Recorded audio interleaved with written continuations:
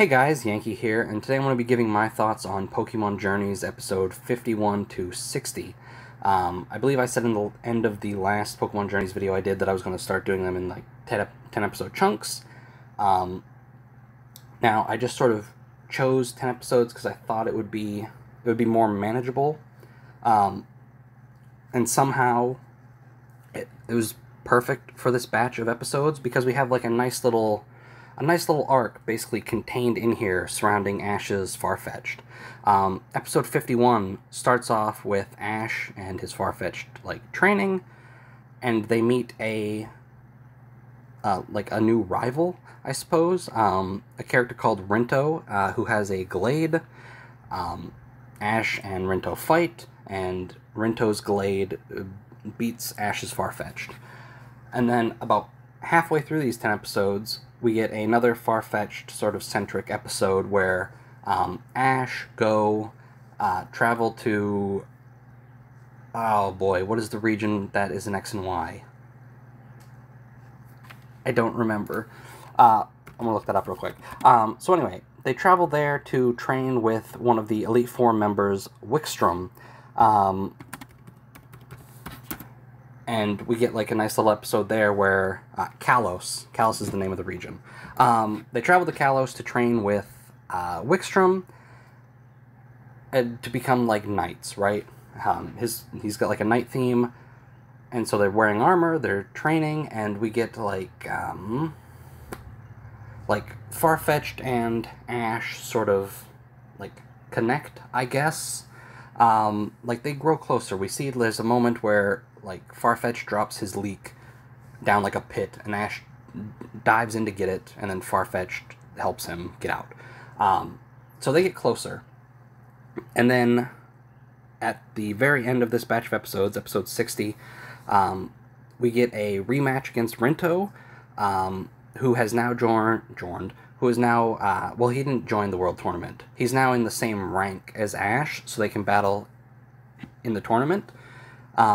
So we get a rematch, Glade versus Farfetch'd. They fight, Ash and Farfetch'd have gotten closer, and then Farfetch'd evolves into Sirfetch'd. And it was pretty good. I somehow perfectly worked out that in these 10 episodes we got like this nice, perfect little arc contained in it, which I don't think will likely happen again.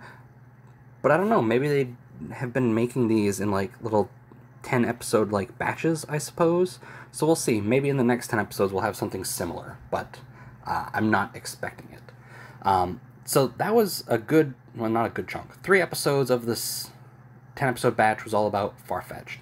And the rest of the episodes are just kind of throwaway. Not all of them. Like, there's a few that are important, but... important. This show is very episodic, and sort of one of my problems with it is Ash and Go both have these really big goals. Ash is doing his world tournament to fight Leon and try and become, like, the world champion. Go is trying to catch all the Pokemon, eventually catch Mew. And one of the things that the old anime had, like, Ash wanted to be Pokemon Master, whatever that is. But he had, like, short-term goals as well, right? I gotta get the first gym badge. Okay, and then we'll do, like, a few episodes in between, and now we're going for the second gym badge. So it felt like we were always, like, taking steps, and we kind of have that with Ash's tournament. His ranking keeps going up, but it doesn't feel like that. I don't know if I can explain it very well, but each badge is an accomplishment, and alright, we're one step closer, whereas it feels like the way ranks rise in the World Tournament is just sort of arbitrary. Like, when he beat Rinto, he went up, like, what was it, like 247 to, like, 180? So it doesn't feel like we took a step forward, because it's just, like, I don't know. It doesn't feel the same. And Go, he doesn't have, like, any short-term goals, right? It's not like, I'm going to try and finish the Kanto Pokedex, because I'm in Kanto right now. Nope. he's just going around catching anything. And it's not even like, I'm going to try and catch 100 Pokemon.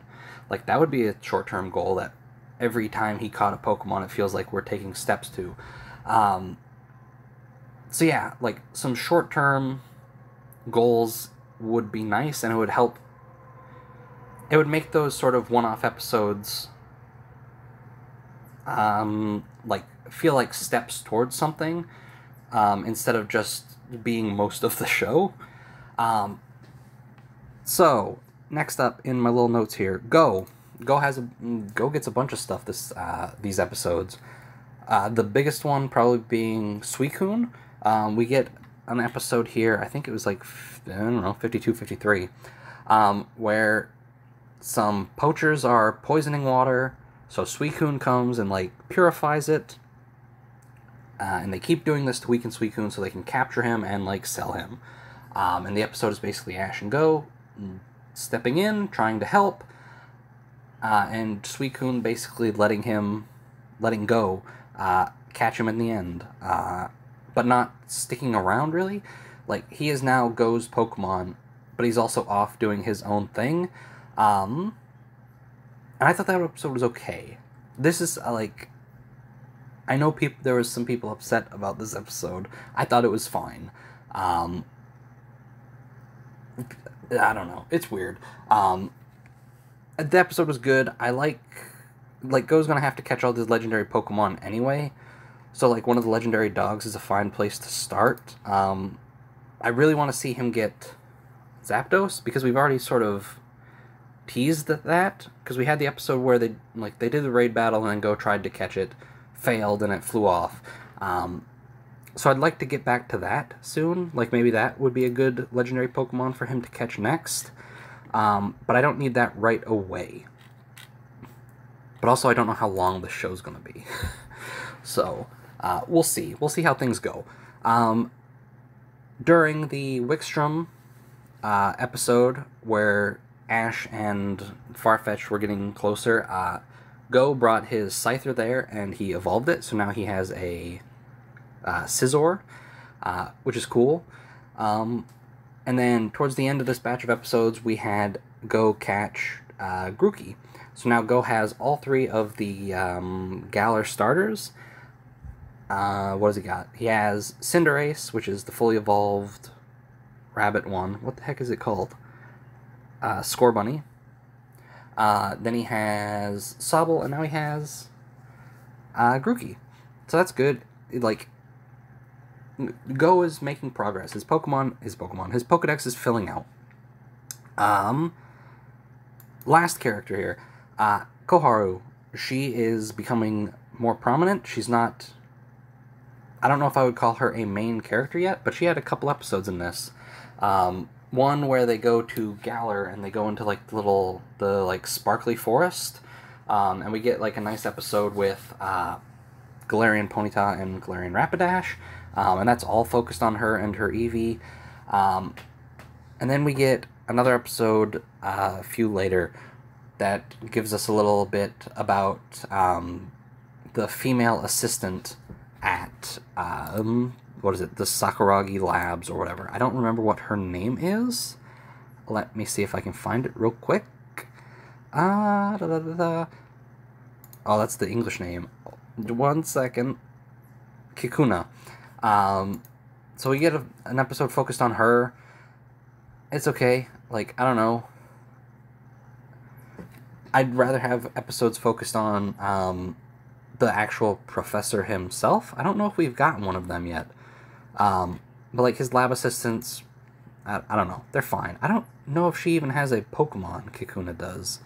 I can't recall. But anyway, that's basically the gist of these 10 episodes. Like, there were more episodes here that I didn't talk about. And, like, Team Rocket shows up every once in a while. The what is it? Choodle? The little turtle from Gen 8. He appears again. I wish that Team Rocket was actually allowed to just catch Pokemon in this show. Because I like that little Choodle. He's appeared like 3 or 4 times now. Just keep him. Just let him hang around. Give him to James or Jesse or something. Especially coming off of me having watched a little bit of Sun and Moon. I like that Jesse and James have teams in that. Teams. They have like a Pokemon each. But I really miss that for Team Rocket in this. But yeah, Team Rocket also hasn't been appearing much, which is fine. And that's basically it. These episodes were pretty good. I liked everything with the Farfetch'd. Some of the one-off episodes were better than others. But on the whole, this was a good batch of episodes, and I'm actually pretty excited to see what's to come. And I'm also interested to see, like, the Pokemon anime is there to advertise games, and I'm wondering, like, what they're going to do to sort of, like, advertise other ones. Like, the new Pokemon Snap game came out not long ago. I wonder if they're going to have, like, a photography episode or something, or if they're just going to, like, gloss over it. The Diamond and Pearl remakes, in quotes there, are coming out later this year. I wonder if they're going to do anything for that. I wonder if we'll get, like, a few episodes where we go to Sinnoh, and maybe Dawn shows up. So we'll see. Anyway, that's going to do it for this episode. I will see you guys next time.